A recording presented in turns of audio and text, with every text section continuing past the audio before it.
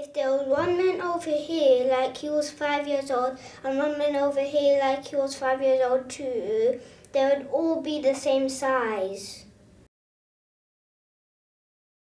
If men could only push people around, it wouldn't be fair because it would just be a big rule.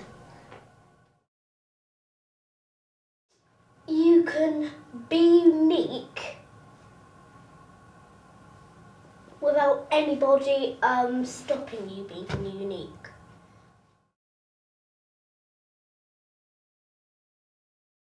Fear, the more you worry about it, the bigger it gets. And then the more you think positively, the more fear will be friendly. And you won't worry about anything and just have a great time basically. Nelson Mandela was a man who thought that black people should just have the amount of right just as the white people should, but then he was put into jail because of what he said, and then he finally went out because people were protesting for him to come out.